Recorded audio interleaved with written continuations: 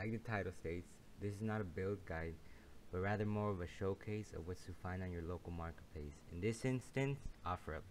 You can pause the video and I'll show screenshots of the chats I had with Check Goldstein before buying the PC, as well as the listing pages and all that.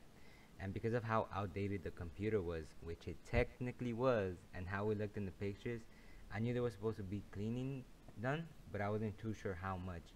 But for $150 and what I was paying for, it was a great deal nonetheless. So I got to the man's crib and he just showed me it running and all that, but I didn't really get to test it, you know.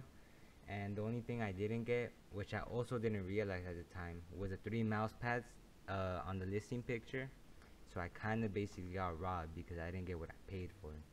But other than that, I got the monitor, speakers, mouse, keyboard, and HDMI cable, which I still have as I'm making the video right now. All of them were in okay condition, but everything needed a bit of cleaning. I also didn't take pictures or videos of the keyboard, but it's Logitech's old ass G19S keyboard, which I have right now, but it's very dirty and dusty.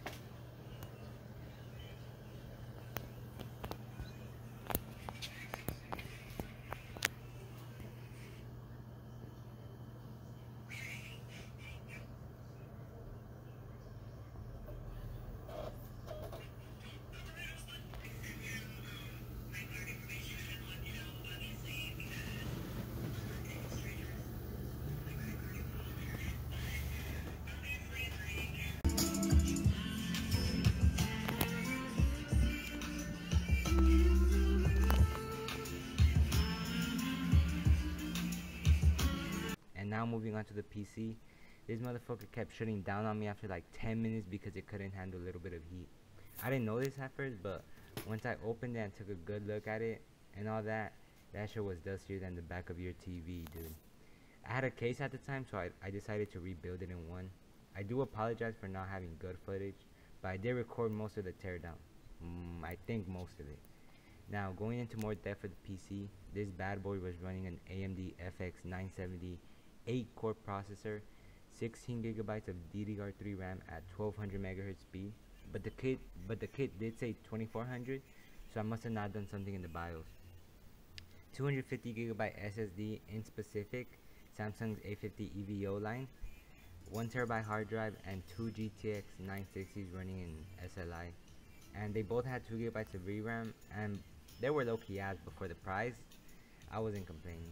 I did have some problems because every time I would want to boot into Windows, I would have to do it manually through the BIOS, and sometimes, well, kind of constantly, the PC would crash.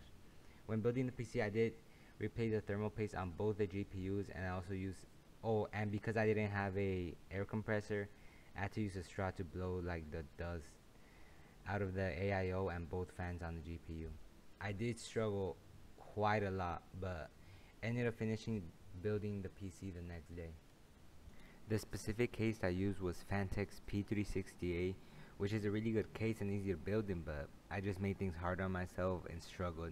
I didn't use the fans it came with, instead I reused the fans from the original build, and after the build was done, it ran nice and cool with almost no problems besides the crashing and manual boot up into Windows I had to do. And at the end of the video, I'll show pictures of what it looked like and how it came out. And other than that, thanks for watching, and God knows when's the next time I'll upload.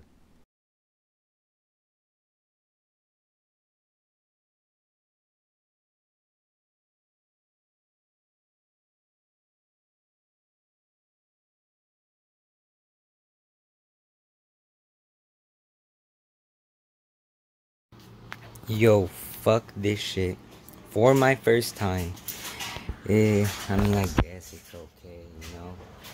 This fan and this fan weren't spinning. I connected this fan right here, and then that fan right here. But other than that, everything's showing up pretty good. But I mean, I don't know. I guess I need to go more into it. But that's about it. Everything's running good. I'm sorry I didn't show like quite a lot, but I guess here it is.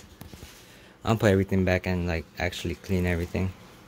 Shit, what the hell is that? Whatever. Thanks.